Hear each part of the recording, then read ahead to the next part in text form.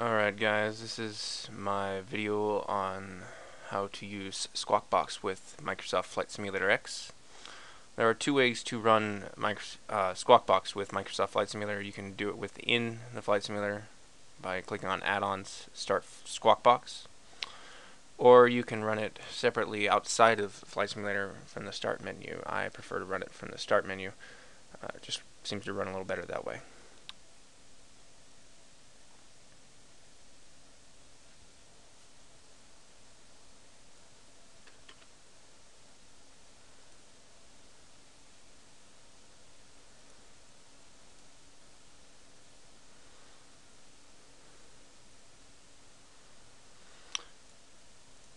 And this is the main screen you'll see when Squawkbox comes up.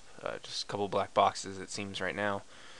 This left black rectangle is where you'll see all your incoming chat messages from air traffic control or other pilots, and then this right box is where you will see all the air traffic control online in your area.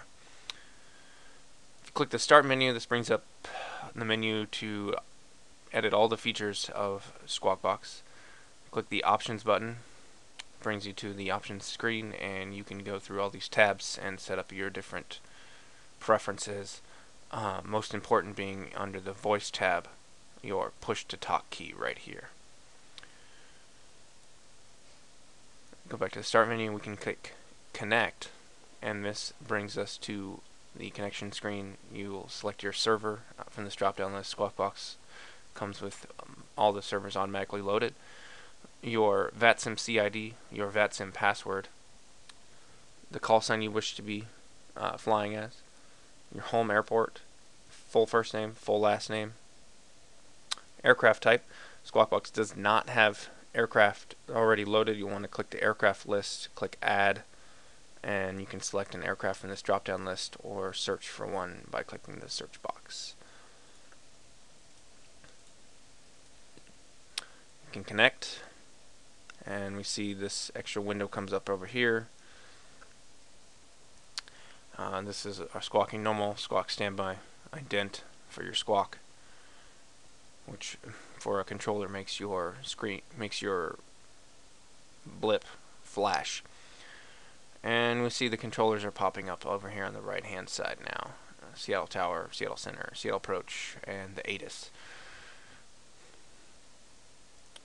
I'm going to go ahead and click Flight Plan, and this is where you'll load up your flight plan. You can choose your flight type, if it's IFR, VFR, DVFR, or SVFR. Then your departure, ICO, airport code, arrival code for the airport you're arriving at, and an alternate airport if you wish. It's not required for in case you cannot make it to your arrival airport. Departure time, en route time, and fuel available and cruising speed actually are all items that do not show to the ATC. These are just for your purposes only. However, Squawkbox does require you enter a value in each of these boxes. Cruising altitude, that will show to the ATC. You want to choose your proper cruise altitude for your direction of flight. Whether your voice receive, or full voice rather, voice receive only, or text only, and your route. And then this is, you also you want to click in this and choose your equipment type that you have on board. This will make your equipment suffix what it is. Go ahead and close that, and then disconnect. Actually, sorry, here in the transponder, you can choose the transponder mode, which you can also choose in the window over here. And private voice, you can open a private voice channel. I've never personally done that. And then chat brings up, you can type in a call sign you wish to chat to, click OK, and then type in your message. That is the end of my Squawkbox tutorial. I hope you enjoyed it, and hope you learned something.